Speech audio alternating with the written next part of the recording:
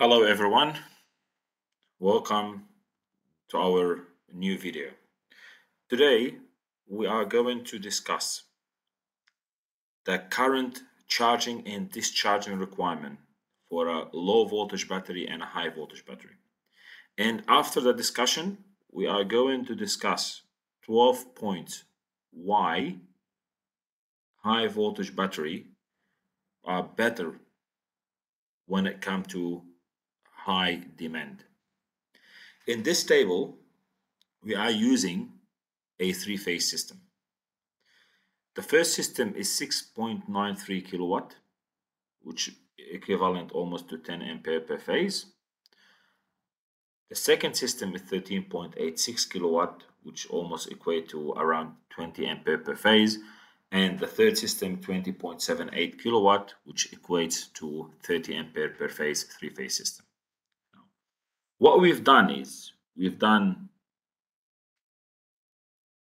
the type of batteries. We used low voltage batteries, 51.2 volt, and we use 560 volt as a high voltage batteries.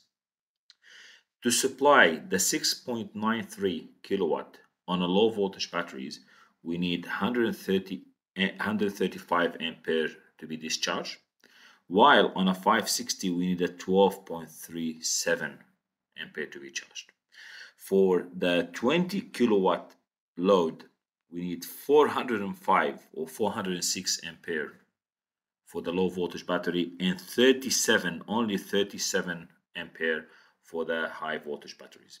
Now, the battery, if I need the battery to support the load for 10 hours, I need the low voltage battery for the 20 kilowatt load to have 5074 ampere hour capacity or design capacity, while the 560, the high voltage battery, requires only 463.94 amp hour. You can see the big difference. Now, if I'm using solar system to charge my energy storage,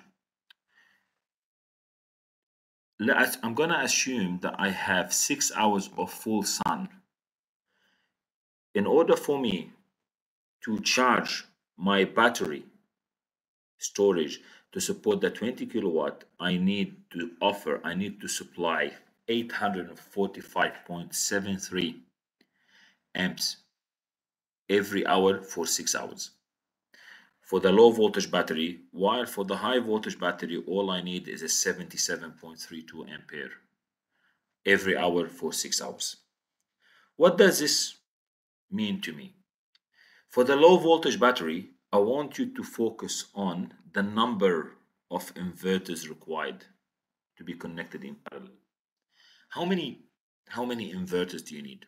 Because for you to supply 845 ampere, of course the inverter, let's say the inverters had the capacity to provide 200 ampere or 150 ampere. The inverter during the day, it will be supplying the load as well from the sun. So part of this inverter capacity will go toward the load during the day, and you need to have sufficient surplus to charge your batteries, which mean I need higher number of inverters. So if I'm going to dedicate the entire 200 amp of the inverter to charge, I need 5 inverters. If I'm going to dedicate only 100 amp, I need 10 inverters to be connected in parallel. Also, for the energy storage, I need 17 batteries of 15 kilowatt hour, which equates to 272 cells of 3.2 volt, 300 amp hour lithium iron phosphate, LiFePO. If you have a 20 kilowatt load now for three phase, for the high voltage batteries, all you need now is 77 ampere, which you need single inverter. You can deal with a single inverter instead of 5 or 10 inverters. You need a set BMU, two master BMS, and stackable BMS with 350 cell of 3.2 volt, 235 amp hours. Now, from this slide, we are going to discuss 12 reasons why high voltage is better than a low voltage when it comes to high power demand. Number one, as we discussed, you need a lower number of protection on the DC and AC side due to the lower number of inverters, especially when it comes to high power applications, lower discharge current for high power applications. Of course, as we saw before, we have a way reduced